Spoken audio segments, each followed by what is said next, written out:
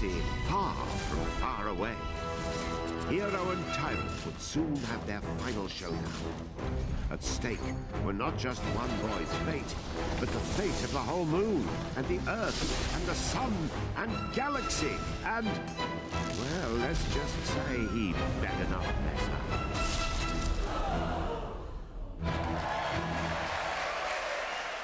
Ladies and gentlemen, to talk about Puppeteer from Japan Studios, please welcome creative director Gavin Moore.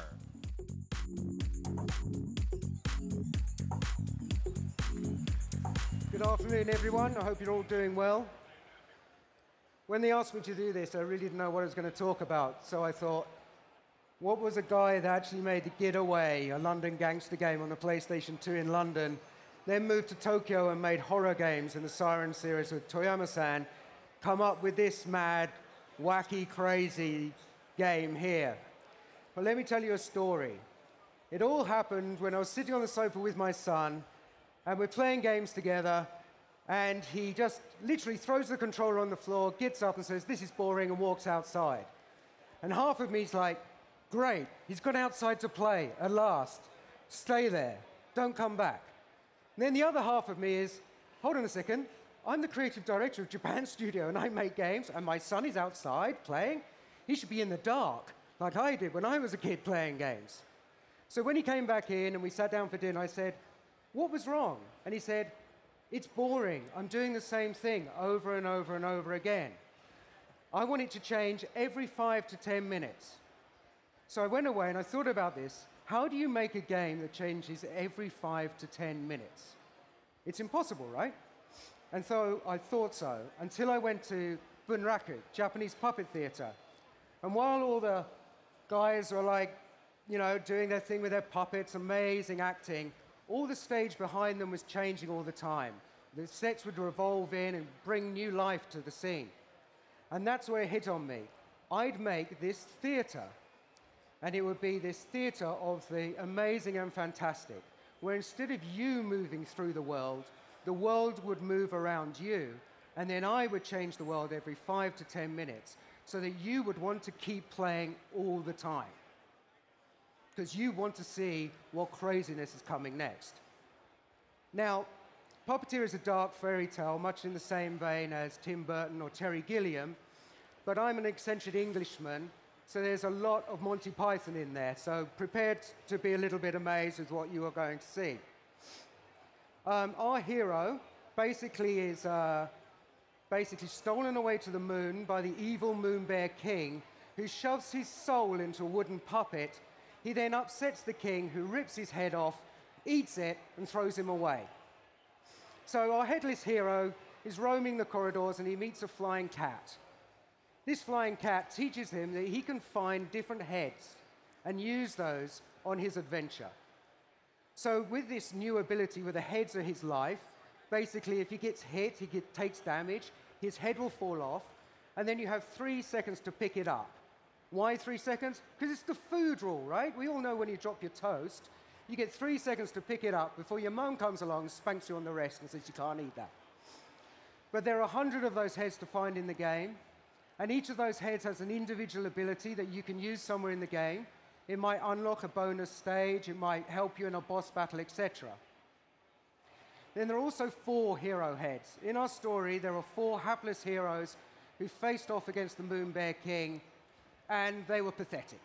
Let's face it, they lost. He ripped off their heads, scattered those across the moon, and in our adventure, our hero actually comes to find those and use those. Now, the last piece of the puzzle is a pair of magic scissors. He steals a pair of magic scissors, escapes the Black Castle, and that's when his crazy adventure begins. So what I'm actually going to show you today is about 3/4 of the way through the game. We're playing it over there, but I'm going to play it, so I'm probably going to die a lot. Okay? So if I do die a lot, I apologize.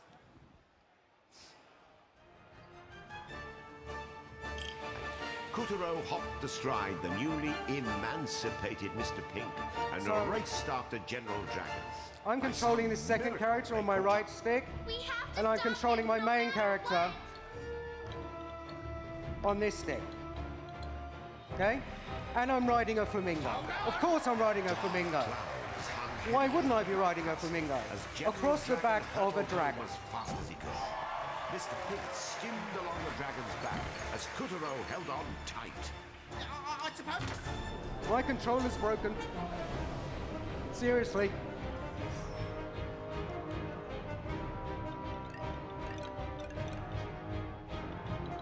Hold on. Dark clouds hung heavy over the Black Castle as General Dragon hurtled home as fast as he could. Mr. Pig skimmed along the dragon's back as Gutierrez held on tight. I suppose now would be a good time to lay down the facts. Well, there's nothing to lay them on, but metaphorically speaking, you see, I'm primarily an academic. I look after a big clock for a living. So as you can... Dashingly, Mr. Yeah, Pig my leapt controller's over Dragon's broken. blade-like fins.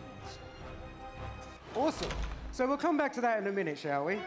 Because I look pathetic playing my own game there. With Picarina. So one thing that I was talking to my son about was imagination. And I was saying, well, why don't you draw? And he draws stuff, and he's doing stuff. And I'm saying, but you get so frustrated all the time. You draw something, you throw it away, and you draw something, you throw it away, and you keep changing your mind about everything. And he's saying, well, that's what my life's like. TV bombards me all the time. You bombard me all the time. I steal your iPad all the time. You know, that sort of thing. And that's why this game came about. It was to recreate or enable my imagination. After I'd made The Getaway, which was a violent gangster game, and after I made horror games with Toyama-san, I didn't want to make anything that was realistic anymore. I wanted to unleash my imagination. And that's why when you play this game, and I hope you do play it, and it comes out on September the 10th, and it's only $40, guys, and there's 12 plus hours of gameplay here, yeah? Right? And you can play it 2-player with your loved ones. Guys, this is the 2-player controller.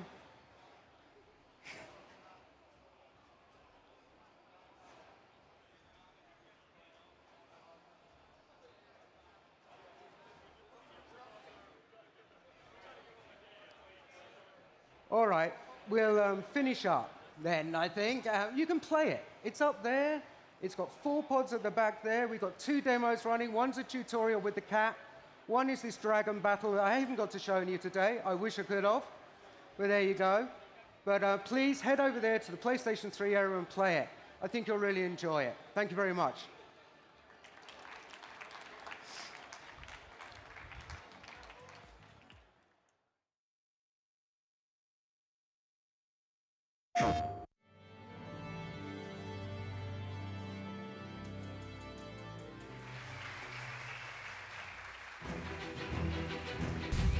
A short time ago, in a galaxy far from far away. Prepare for an astonishing adventure, full of mystery, full of danger, and full of artistry. At stake were not just one boy's fate, but the fate of the whole moon, and the Earth, and the sun, and galaxy.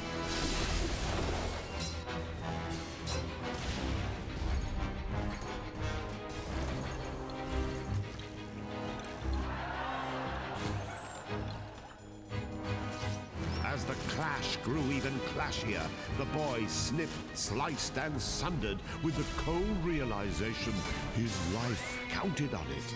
The flimsy soul of a selfish boy had become the adamantine soul of a hero.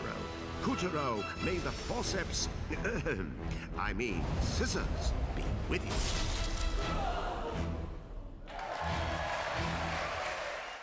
What's going on, PlayStation? Here, Ray Gutierrez over at E3 2013 at our PlayStation booth. And I'm joined by a very familiar face. I'm sure you've seen him several times in my dev diaries. Gavin Moore, creative director on Puppeteer. How are you, my friend? I am doing well, thank you very much. How are you feeling? You're looking a little pale. I know it's been like a couple of days you've been here in LA. Yeah, you would think I'd be a little bit more tan, right? But they kept me locked up here. Well, on behalf of PlayStation, I'm very, very sorry. So That's let's talk okay. about Puppeteer. You had a semi demo, but we've seen Puppeteer in its greatness several times, especially in all the video dev diaries that I've cut for you guys. How does it feel to be on the main stage showcasing Puppeteer and having players get their hands on it for the first time? Oh, that's the best part. Yeah. You know, when you're making a game, you go through years of self-doubt, of like, am I doing the right thing? Am I going in the right direction? Am I being too crazy? You know? And then when you actually get it onto the floor and you can actually see the smiles and people laughing as they're playing the game, that's just an awesome, you know, Do you think feeling. it's the headless protagonist or the pink flamingo that makes everyone smile?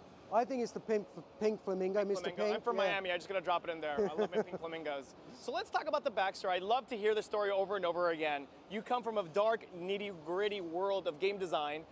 Not game design, game storytelling. And now we're in the complete opposite spectrum. I've heard Right. Monty Python's references. I've heard Tim Burton references. Explain to Right. me that whole backstory. Okay, well, I've been in games for what, 16 years? It's a long 20 time. years, sorry. Long time. Before 16 PlayStation. years at Sony. Jesus. I'm sorry. And I suppose what I'm most known for is the Getaway on PlayStation 2 in Remember that London. announcement? And then I came to Japan after making a gruesome gangster game, and I teamed up with Toyama-san to make the Siren series. Awesome. Toyama-san, Yeah. director of Gravity Days, right? Yeah, absolutely. So we did 3 of those, 3 dark, gruesome horror games, I don't think basically. there's anything wrong with that. It's No, fantastic. they were good fun. And then On PSN now, just saying. and then I finished that, and then I was thinking, do you know, if I make another violent game, I'm going to, you know, explode, basically. Which is why you're so pale. Yes, it is. So then I decided to move over completely and stay out of that reality world and move into a fantastical world. Awesome. And that's how Puppeteer was kind of born. It was like freeing up my creativeness. So, with your creativeness and wanting to really explore and enter into new genres of, you know, of gaming and platforming, you also mentioned your son. Apparently, he was bored of video games and he actually wanted to go outside and Play, enjoy the sun. Yeah. How dare he? How dare he enjoy Just the sun? sit in this dark room with your dad and I play spent all games. this money on this massive LCD screen. Yeah. I work for PlayStation, and you want to play outside? Yeah. No, we must change this. So talk about that story. Well, that was really interesting because he loves games, don't get me wrong, he does love games. But what he was becoming frustrated was, he was playing the same things over and over It again. happens. And he was in the same level for 30 minutes, 40 minutes, and he was becoming bored of the same background or doing the same thing. And so that drove him to play outside, would you believe? So you brought the outside back inside. And Inside. Explain to us how you did that with Puppeteer. Well, the idea was that if he was bored doing the same thing, then he had to surely be, you know, alive if he was doing something new every 5 to 10 minutes. Absolutely. And so I was thinking, how could I make a game where I could possibly change the environment and the situation every 5 to 10 minutes? Without the loading screens and the whole Right. checkpoints. Seamlessly. And walking through a door and waiting for a load time. Right. So now we were staring into this Japanese theater where that's where the inspiration came Right. I went to Bunraku, Japanese puppet theater. from. Yes. And I mean, it's amazing to watch this. These puppets are alive and everything. But I was sitting there shocked because all the sets were changing, moving, sliding in and out, rotating as the actual No green play screen? was going. No Nothing, CG? nothing, no. So it was a Guys real in puppet black, Yoda. Guys in black, pushing it on and off. I think it's phenomenal, yeah. And that's where it really hit me. That I could make this I'm going to magical be a theater. puppeteer. Right. They're like, wait a minute, no. I'm going to make a game where you play as Right. Right. I don't think I have the skill. I don't look that good in black either. So talk about the story. It's a little dark, but it's also a fairy tale. How does that work? Yeah, people always say to me, isn't it dark for kids? But actually, Puppeteer is written for gamers. I wrote it, and I want to play it. So, I mean, I used Sony's money to make a game for my son and me to play, basically, but that's cool, you know. That's cool too. Yeah. That's great. But fairy tales have always been dark. And nobody is darker than Grimm's fairy tales. Yeah. I mean, you get the message, don't go into the woods at night, Yeah. Little Well, Red the Riding original Hood. Cinderella, original Snow White, Right, those are dark dark stories. things. Little Mermaid, super dark. Yeah. I'm scared of that. And so I decided that I wanted to create something, you know, where I come from, which is my culture, where I grew up with those sort of movies of that Monty Python-esque strangeness, mixed with the wonderful movies of Tim Burton and Terry Gilliam. If you go into a Terry Gilliam movie, there's so much in there Oh, yeah. that you have to kind of watch it twice to see everything that's going on. And he takes you on these wonderful journeys. So you mentioned there's a lot going on. So when I look at Puppeteer, you know, you say you're basically moving the world around the gamer, but there's a lot of depth in there. It's like, which is why it's one of my favorite 3D titles for PlayStation 3. Yeah, it looks great in 3D. So talk about the 3D tech and how you were able to bring the back world forward. Well, it was kind of a mistake, right? Those are the best accidents. We put the curtain in Right. and the stage, and we automatically created a frame.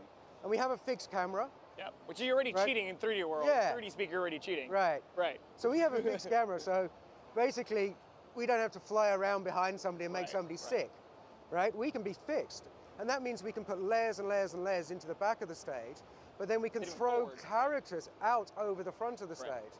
And because that border's always there, you get this tremendous depth in 3D. So it's almost like you're looking inside a box. Right. So which is one of my favorite things about Puppeteer are the boss battles. They're massive, beautiful boss battles that look gorgeous in 3D. Like the one I was going to show today. Yes, the one that I knew because I've seen it before. But the giant dragon fight is phenomenal. Believe me, it is. So, any closing comments? Anything you want to say, you know, to our viewers? Yeah, I mean, besides buy Puppeteer. Well, obviously buy Puppeteer. That would really appreciate that. Because we don't want you to go to the dark side again. No. We want you to stay happy. Yeah. Because I already have another idea, but we don't know, you know, if we don't get enough Puppeteer sales, you know, it might not happen. Right on. That's true. I'm going to switch over to the prompter and read off the prompter. Coming up a bit later, we've got Infamous Second Son. But first, we're rolling some cool trailers, starting with Deadpool. Thanks, brother. Awesome.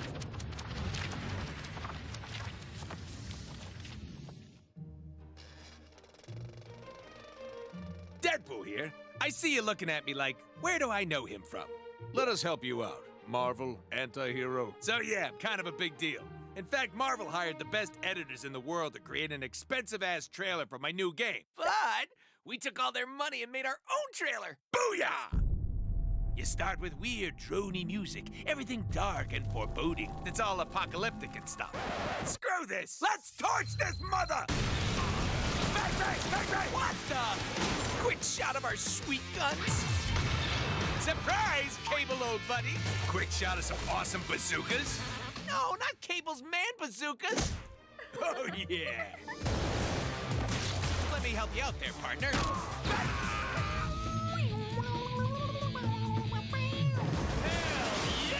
Well, there goes our budget. I'm making art here! Bring that beat back!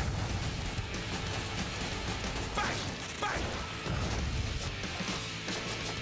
Fly or die! And if that don't put skid marks in your pants, wait till you see this. Really? Explosion! Hell yeah! Damn it, I asked for Steadicam. Sayonara, biatches. PlayStation.